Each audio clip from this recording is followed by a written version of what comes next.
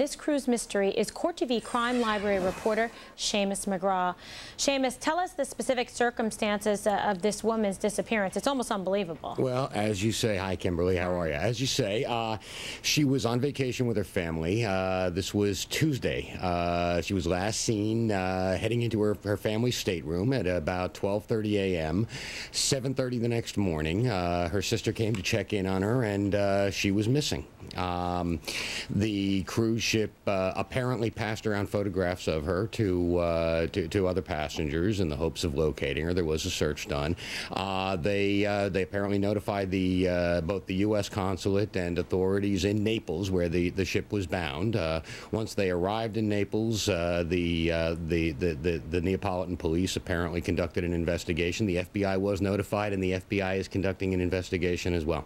Well, it seems like this investigation is proceeding, in order so far. Perhaps some lessons learned from how the George Allen Smith case was handled. Yeah, I think that's probably very much the case. As you recall, last year the cruise line took a great deal of it was a great deal of controversy surrounding their handling of the situation. Now, the cruise line has consistently maintained that they did everything correctly, but there have been allegations, of course, that there was mishandling of evidence and that sort of thing. Seamus, is this being treated as if it is foul play, is suspected, not an accident? And any idea, I know she comes from a very wealthy family, any indication that the family was targeted or she was targeted? I think that would be a little bit of a leap at this point, Kimberly, only because you're talking about an incident that happened 100 miles at sea, whatever happened. At this point, the authorities are conducting what they call, the FBI is conducting what they call an investigation on the high seas. That doesn't necessarily mean that they know there was a crime committed. I think the first thing they have to determine is whether, in fact, a crime was committed.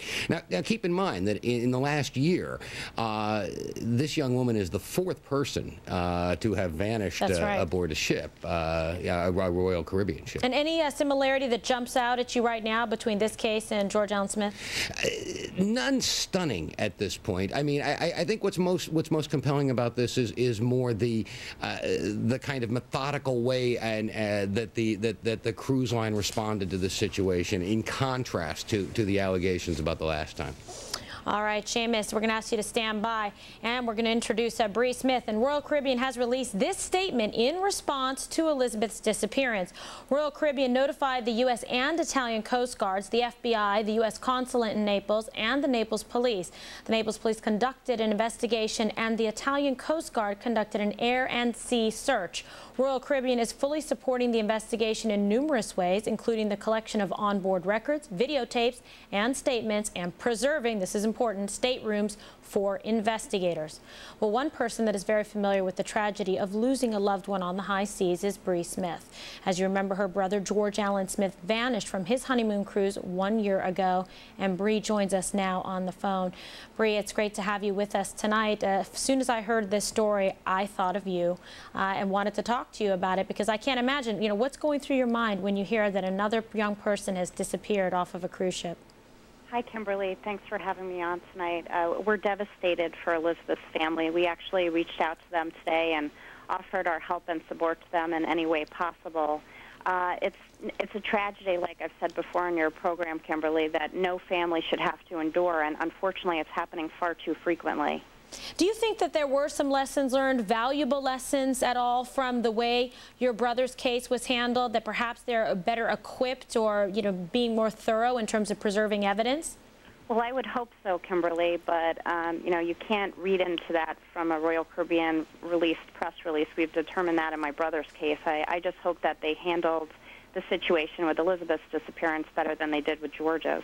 All right, and let's segue back to your brother's case. I know that your family has recently hired a new attorney that we know very well here in the lineup, John Q. Kelly. What do you think? Where does it stand right now, the investigation, and what can you do to help you guys with, I guess, putting some closure to this and getting some answers?